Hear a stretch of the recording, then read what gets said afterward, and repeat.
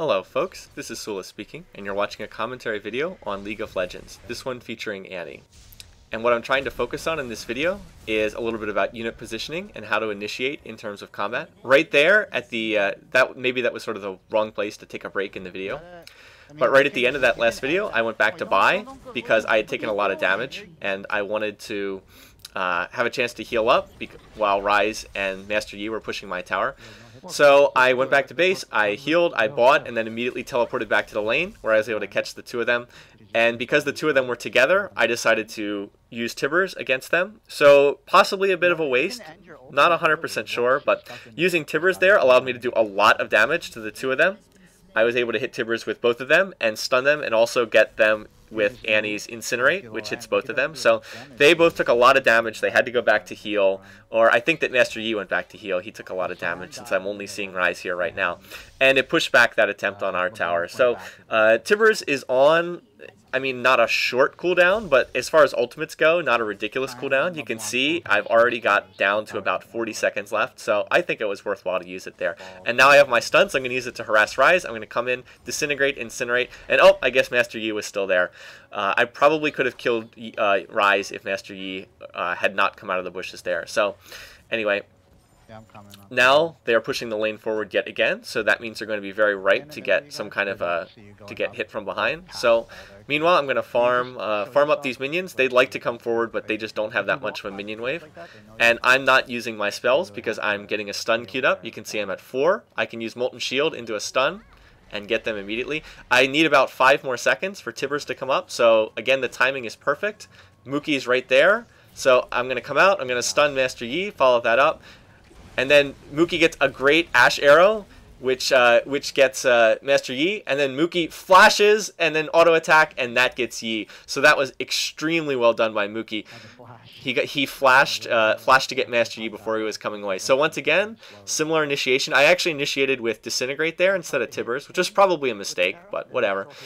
Initiate with the Annie stun, and then follow that up once again with the Ash stun, and that's just a very powerful combination. So we get 2 kills again, punctuated by Mookie getting off that great flash. What would have made that even better is if we could have had Mostly Harmless's Nunu channel his ultimate, Absolute Zero. That would have slowed everybody, but Mostly Harmless was just a little bit out of position there. Didn't matter too much though because we were still able to get the kills. So even though they spent all that time pushing that top lane, the Ryze and the Master Yi were not able to get our tower.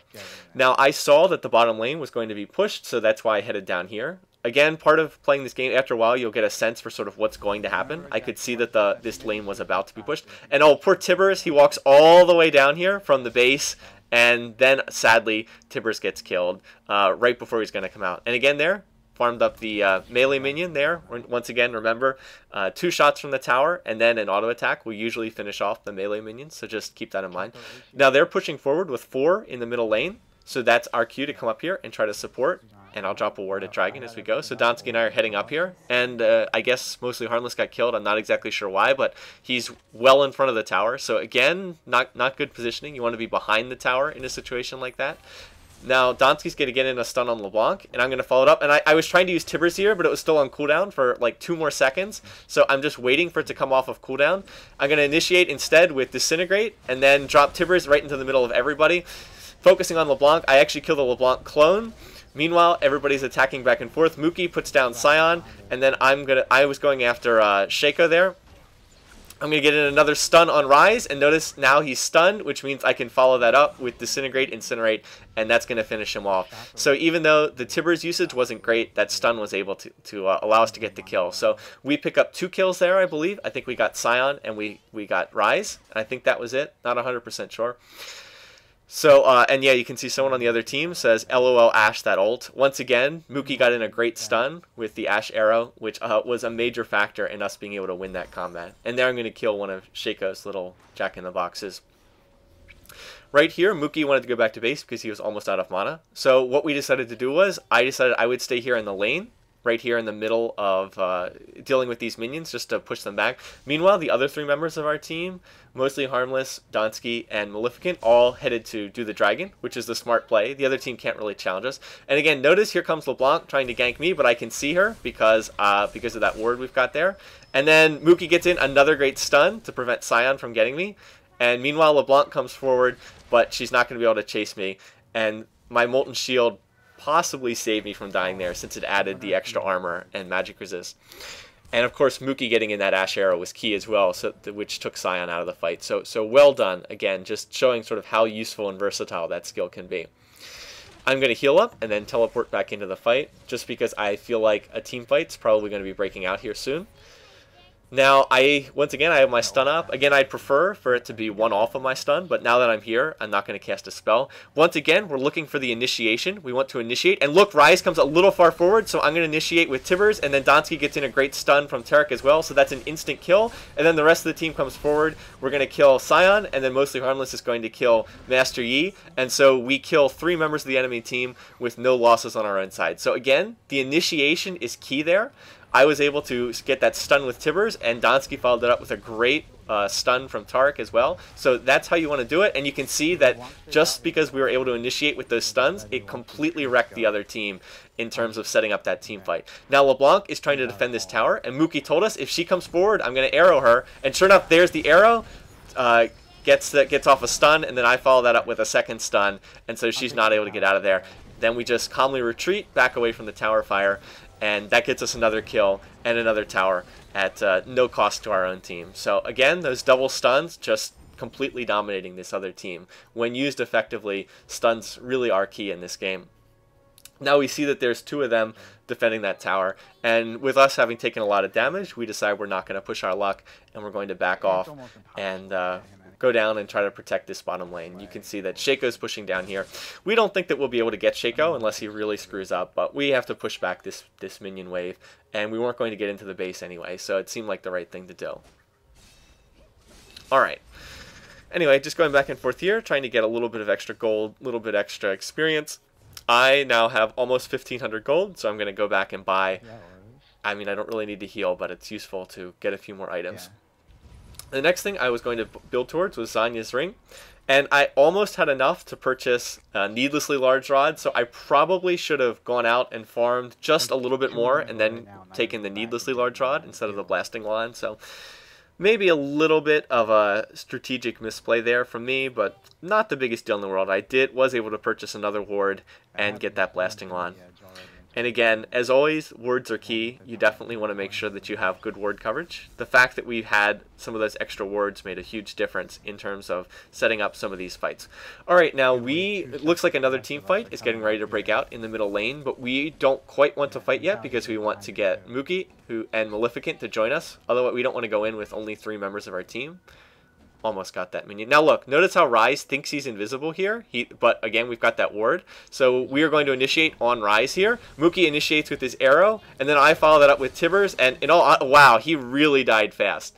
Granted, that was probably a waste of Tibbers. I probably should have saved that. But at the same time, the value of being able to kill one member of the other team is not to be overlooked, because now it's a 4 versus 5, and Ryze is one of their big damage dealers. So not necessarily the worst play there either.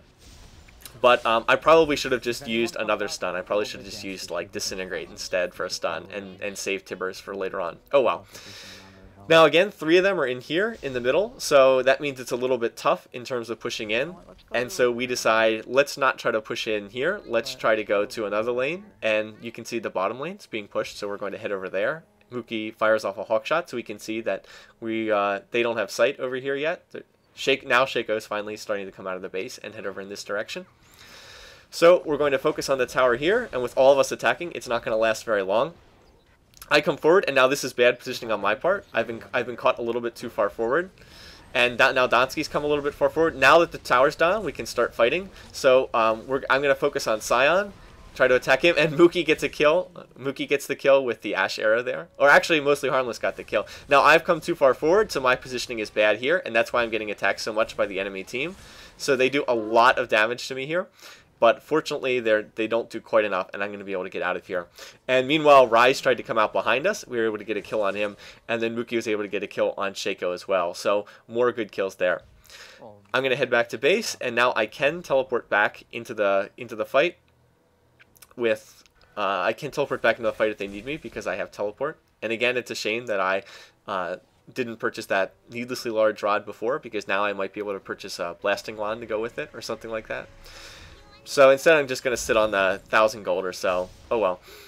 I decided, it looked to me like they were not going to be able to push into the base, so that's why I decided to go to the top lane instead and just try to farm some of these minions, get a little bit of extra gold, get a little bit of extra experience.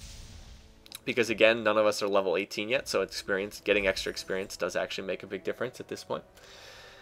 Alright, so right now it looks like it looks like we're stealing their blue buff, their golem buff over there on the other side of the map, and then we're probably going to get out of there and heal up and get ready for another push. We were able to get another tower on that particular push over on the bottom lane last time. The other team got one kill. They were able to kill Donsky, I believe, but that was all they were able to get. And we were able to get, I think, 3 kills and get their tower. So, of course, clear edge to us on that. I was going to go back to the top lane and continue farming, but then it looked like another team fight was getting ready to break out in the middle lane. So I figured I should probably come over and support the rest of the team. And we were saying something like, all right, well, if they really want to fight us, we'll if they want to do another team fight, we'll happily engage in that because we're pretty sure we can win. Mookie already has an Infinity Edge with Ashe, and so that's going to make a big difference going forward. That's going to give us a big edge in any fights. I've got my stun queued up. I'm ready to go. The rest of the team's ready. So we are sort of zoning them back here. They're all retreating, and we made it look like we were going to go into their base in the middle lane. We catch Shaco over here, but of course Shaco can go invisible, and that's going to allow him to get away. We're going to sit in these bushes and wait to see if any of them were foolish enough to come out and chase. So, well, actually, some of us went off to the top lane, but we're like, oh, please come in here, please come in here. So Taric stun, Tibbers stun, and Master Yi is going down very easily. So he has no chance. Again, if they had a sight ward there, it would have made a big difference. So Master Yi goes down, double stuns again, make a huge difference. That time, Donsky initiated with the Taric stun, and that was key. I mean, not that Yi had much of a chance there anyway, but still. Now Donsky initiates again, gets a stun on Ryze. Mookie follows it up with a stun on Ryze, and then I think I actually get the kill. Now we go after Sion, who's been caught forward of his team, and he doesn't really have a chance either. So that's it. The other team decides to surrender. And so that ultimately is going to be the end of the game. One of the key factors in that game, in terms of the team fights, was on multiple occasions we had Ryze getting caught out in front of the rest of his team, and then getting stunned either by an Ashe arrow or getting stunned by Tibbers or getting stunned by the Taric stun. And of course, once we can take one of their champions out of the fight, that just makes the big difference. So this game, I think, really highlights both how you want to try to initiate and also the importance of positioning. If Ryze had been back behind the rest of his the more tanky champions on his team, it could have made a big difference in those team fights. All right, anyway, just looking at terms of the numbers here, pretty good game overall. My farming numbers looked a lot better at the end of the game than at the beginning. Mookie and I ended up in tops in terms of farming once again. We actually had identical 6-0-10 marks, which is pretty good. Maleficent, well done. Donsky, well done. Mostly Harmless, you struggled a little bit in the laning phase, but much better job in the team fight phase.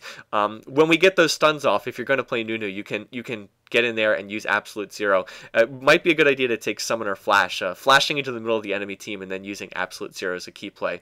Anyway, that's about it for this video. I hope it was maybe a little bit instructional, and I hope you enjoyed seeing the 06 champion, 06 Sion with a Magi Soul Stealer. If you're wondering why I don't buy the snowball items, that's why right there.